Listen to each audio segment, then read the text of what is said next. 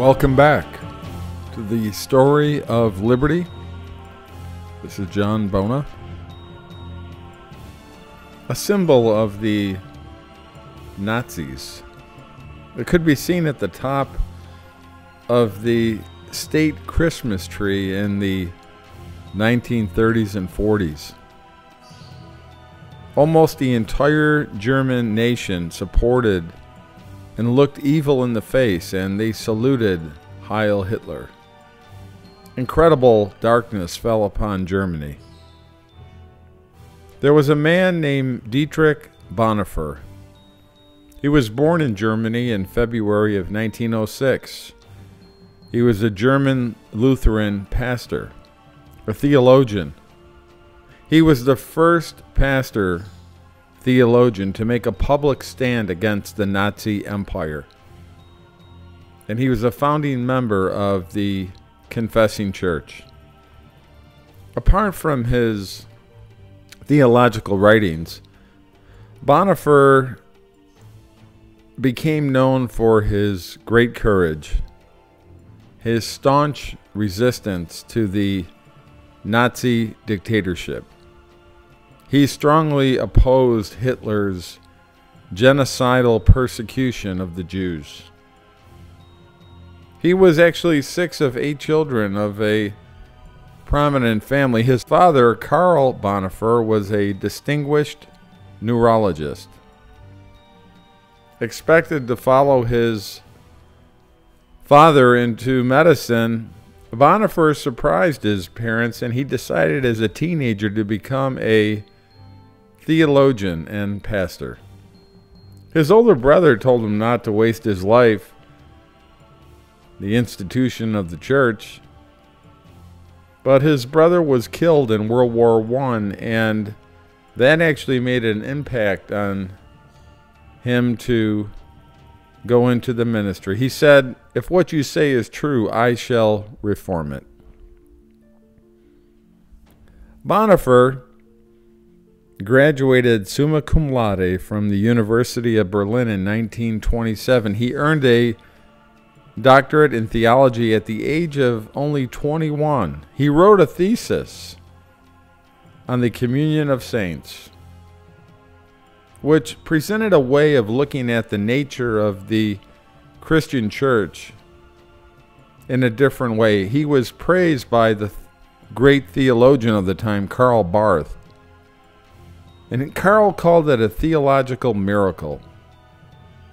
He talked about the community of Christians working together to establish God's kingdom on earth. He wrote and preached that Christians should be involved in politics. In 1930, Hitler's rise in the public eye was growing. Still too young to be ordained, Bonhoeffer went to the United States in that year. The Roaring '20s were now over, but America was entering a major depression. In America, he met an African-American, Frank Fisher. Frank introduced him to the Baptist church in Harlem. It was not like anything Bonhoeffer had ever experienced or seen. The emotion, the singing was very different. Bonhoeffer taught Sunday school, and he formed a lifelong love for the African American spirituals, a collection of which he took back to Germany in the summer of 1931, when Germany was experiencing a catastrophe. The world was in chaos. He saw that the majority of the German people, a democracy, was publicly denying their faith, and they were following the ideas of Hitler himself. The church was also guilty of preparing the foundation for Hitler.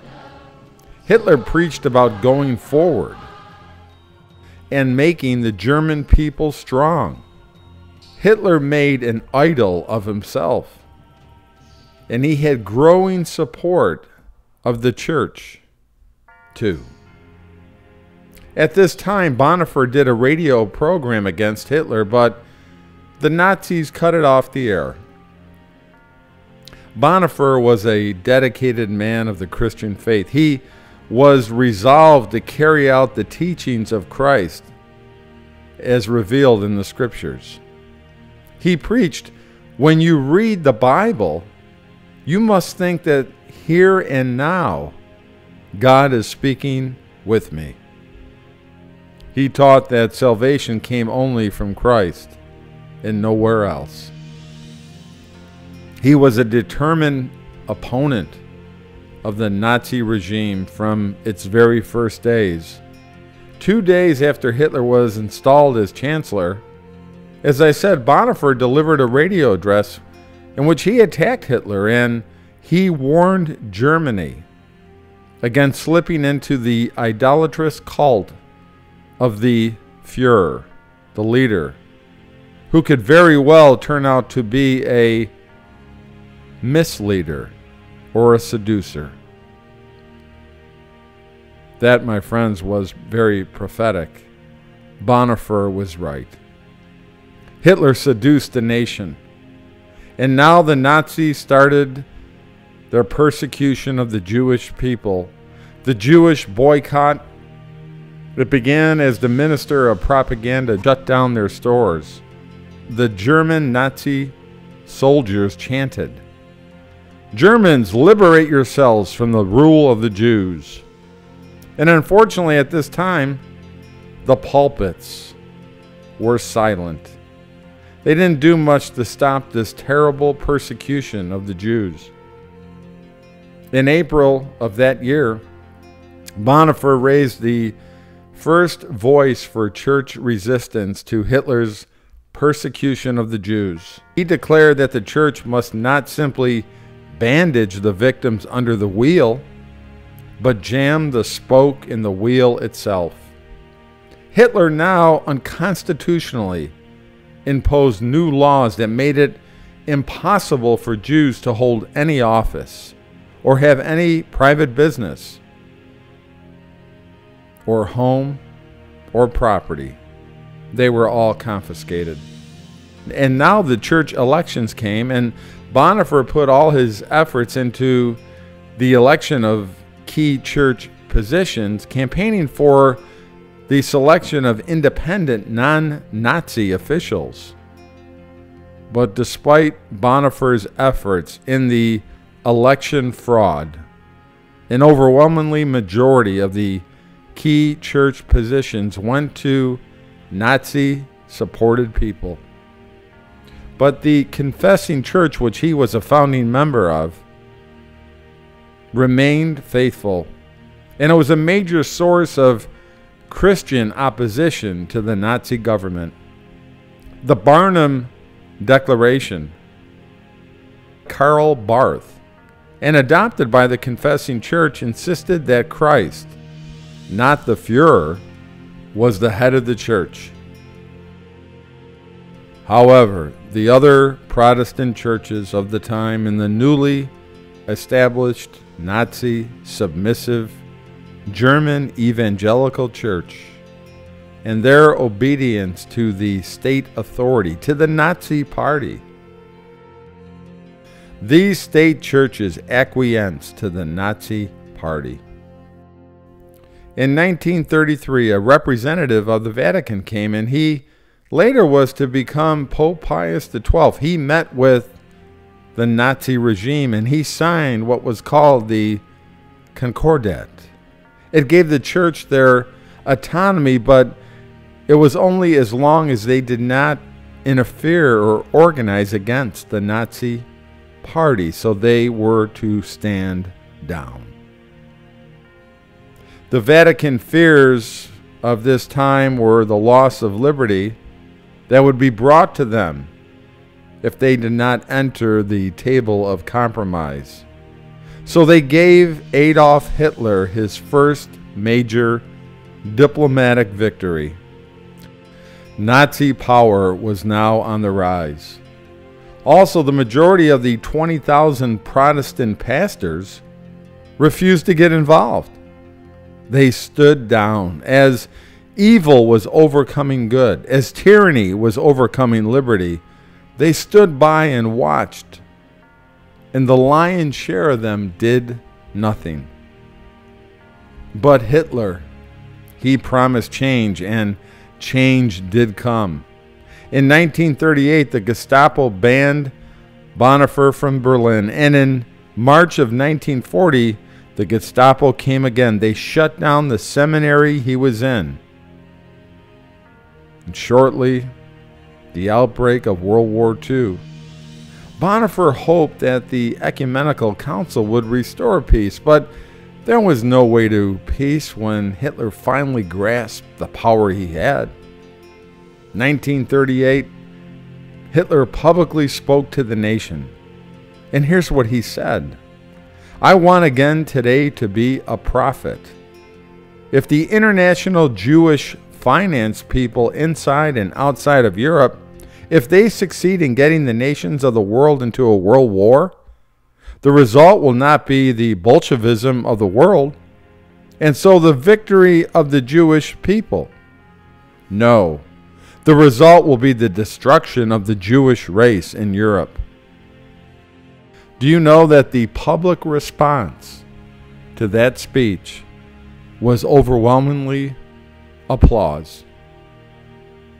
Bonhoeffer left for the United States at the invitation of the Union Theological Seminary in New York.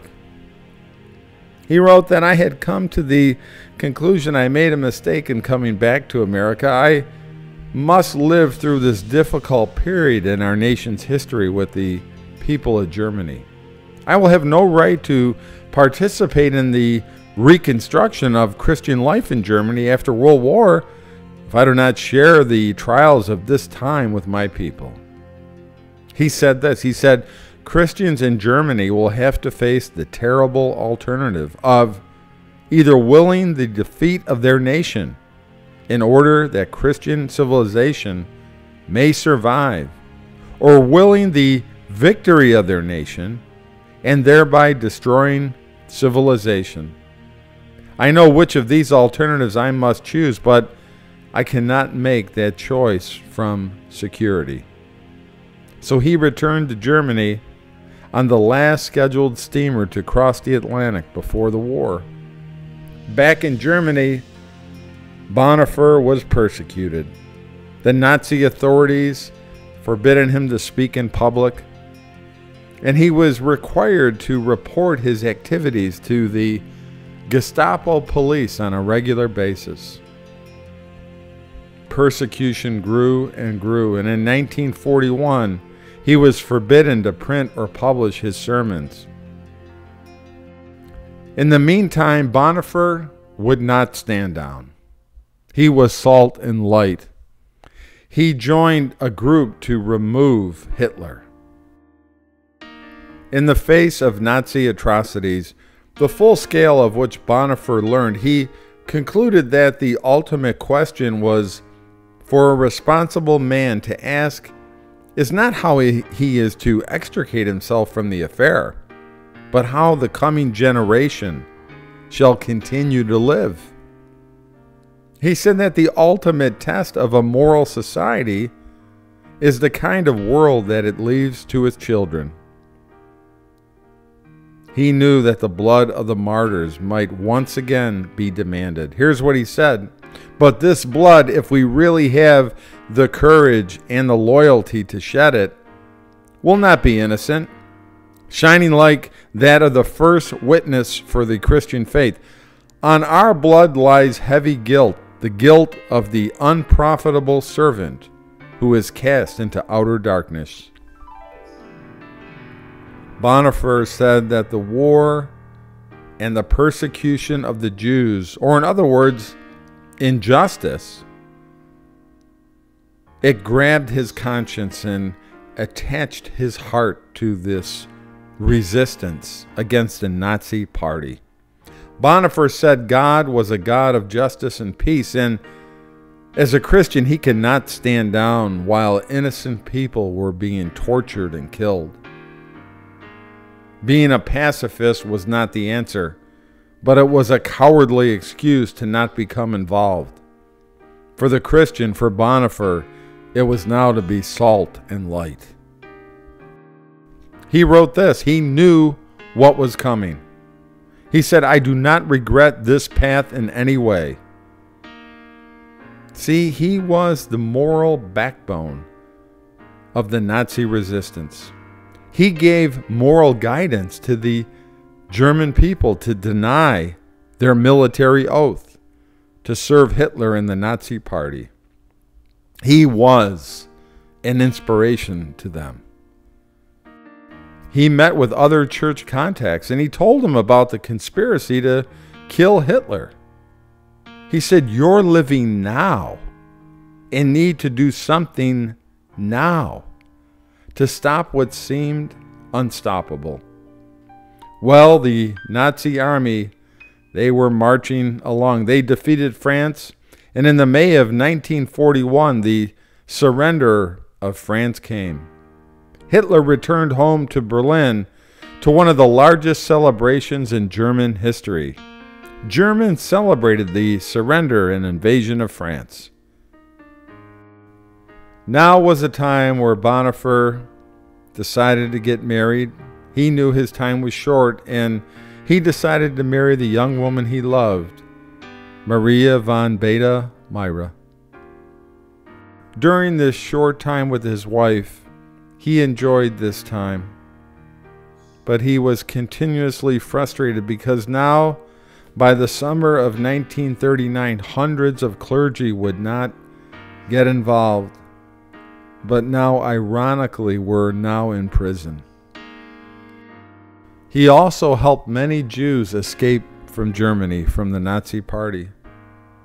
And it was during this time with his wife that Bonhoeffer worked on his writings called Ethics, that people must examine what the will of God is as an act of faith. He wrote these letters to keep up the spirits of his former students as things grew worse and worse under the Nazi Party.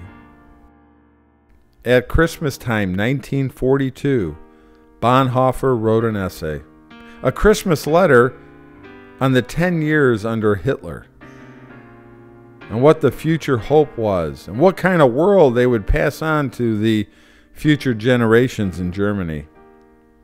As I said, he knew that the ultimate test of the moral society is the kind of world that it leaves to its children. Bonhoeffer was actively involved in, as I said, various plots to kill Hitler. He was a brave man. His phone was tapped, and unfortunately on the 5th of April 1943, he was arrested. For a year and a half, he was imprisoned in a military prison, awaiting his trial. His blanket was so dirty he would not use it. But then he made friends with fellow prisoners and some guards. He continued his Christian work. And actually, some sympathetic guards helped him smuggle his coded letters out of the prison that were later published. Bonhoeffer was condemned to death on April the 8th, 1945. The vicious, ugly Nazi interrogations. Evil. A kangaroo court without witnesses. At dawn on April the 9th, 1945, the next day, he was sent and executed at the concentration camp by hanging. Just 2 weeks before, our soldiers from the United States 90th and 97th Infantry Divisions brought liberty to that concentration camp. And it was just 1 month before the demise of the Nazi Party in Nazi Germany. Bonhoeffer, he loved to read the Bible, and he loved the book of Psalms. He was calm. He knew shortly he would be forever with Christ the Lord, his Savior. And during those terrible interrogations in that concentration camp, he offered no defense for himself. He said this: "This is the end for me, the beginning of life." Bonhoeffer was stripped of his clothing, and he was led naked to the execution yard, and he was hanged there. The prison doctor who witnessed the execution wrote, he said, "I saw Pastor Bonhoeffer kneeling on the floor, praying fervently to God. I was most deeply moved by the way this lovable man prayed, so devout and so certain that God heard his prayer." At the place of execution, he again said a short prayer and then climbed a few steps to the gallows, brave and composed. His death ensued after a few seconds. In almost 50 years that I have worked as a doctor, I have hardly ever seen a man die so entirely submissive to the will of God. Bonhoeffer, the great man, the theologian, the pastor, the one who stood up against the Nazi party. He came to fully realize at the end of his life that the challenges of life, the challenges of his life, the difficulties, the duties, the problems, even the successes and the failures. He said that in doing these things, we put ourselves in the arms of God.